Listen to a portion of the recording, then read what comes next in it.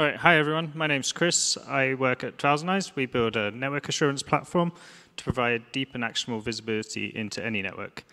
For that reason, it's absolutely crucial that we can understand what's going on with requests under our platform. So we started to look into distributed tracing, and for that we used Istio and OpenTelemetry.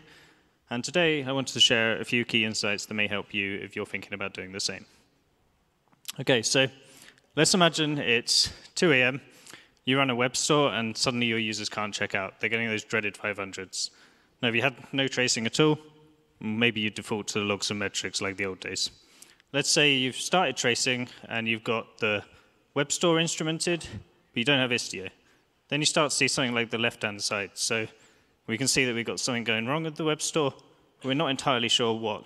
Perhaps you're new to the team, and you don't even know that there's a checkout service. Perhaps they're legacy services, and you're trying to work out what's going wrong. So let's say we've instrumented the web store. We haven't instrumented everything else, but we have all services on the Istio mesh.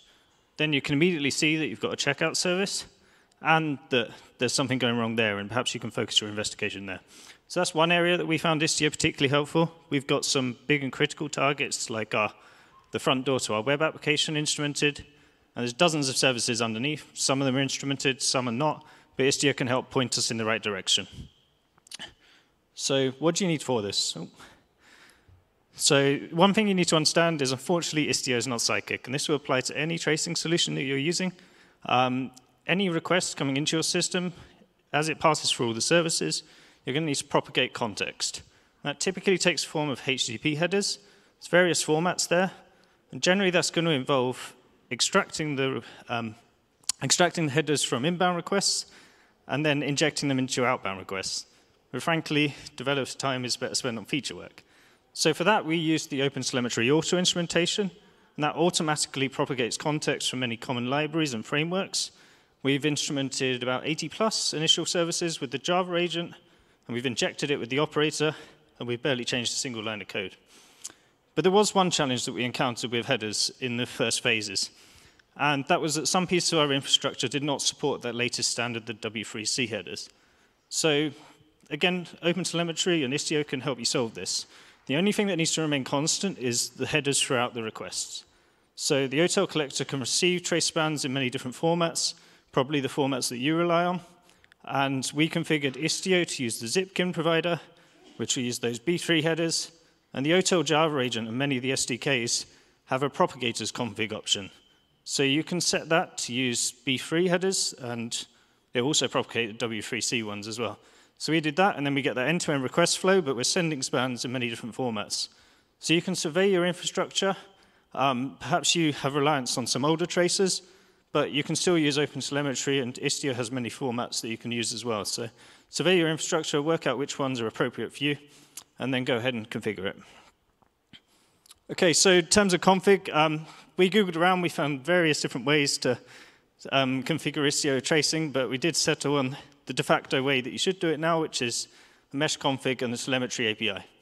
So in your mesh config, you'll define your extension providers in terms of which one, like OpenTelemetry, Zipkin, there's various formats.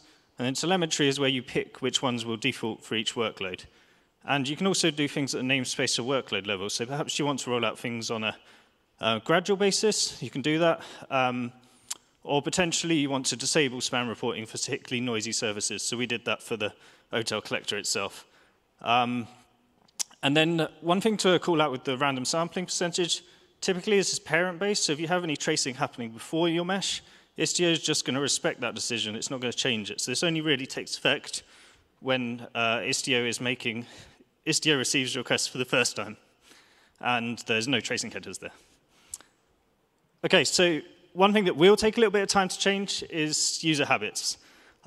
We've got a runbook which is pretty much muscle memory to seasoned responders. It says check the logs, it also says check the traces now, but people will default to looking at the logs. And if you can put those trace IDs in the logs, you'll help people discover the traces exist and what's really happening under those requests. So that's quite easy to do with the Envoy access logs, and you should also put it into your other logs where possible as well. OTel Java agent will help out with that as well. Okay, so quick recap. Key message here is really enable it and then get iterating. Getting full end-to-end visibility across everything from day one will be quite tough, especially if you've got a lot of services. But you can get a head start with the OTel auto instrumentation. And if you need to mix and match tracing providers, you can. Just got to make sure those headers are the same throughout. Config, give a go with the telemetry API. It should sort you out. I've linked a tutorial down there, which I found recently, which is really helpful.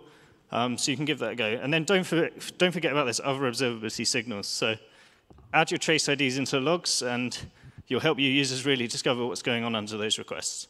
Another thing you can do is add exemplars to metrics, but unfortunately, I don't have time for that today. Thanks for listening, and if you do have any feedback or questions, then please reach out.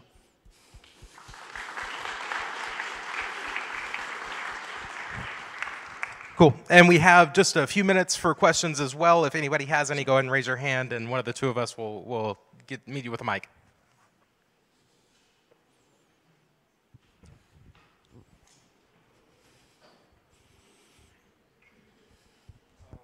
I just want you to share your experience on the sampling rate.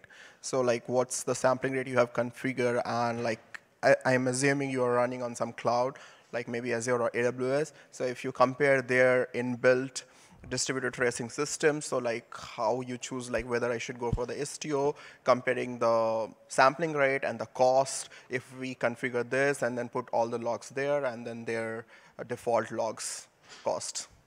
Okay, yeah. So we're still experimenting with sampling rate. We really want to try out the tail sampling. We've not quite got there yet. I'm hoping to learn a bit more about that this week. So we actually sample our staging environment where developers are testing and where they replicate problems at 100%, so they can definitely get that. And then our production by default is 1%, but we do configure that a bit higher on some workloads when we've been trying to debug some problems. We did find that generally there was a bit higher resource usage as you up the tracing rate, but the long and short of it is you need to experiment quite a lot. There's no one set answer for all your workloads. And the other thing you have to do is you have to really work out where the traces are starting, and then that's where you'll need to adjust it. So we have some things where like the requests are coming in encrypted, so the trace is actually starting at the OTel Java agent rather than Istio.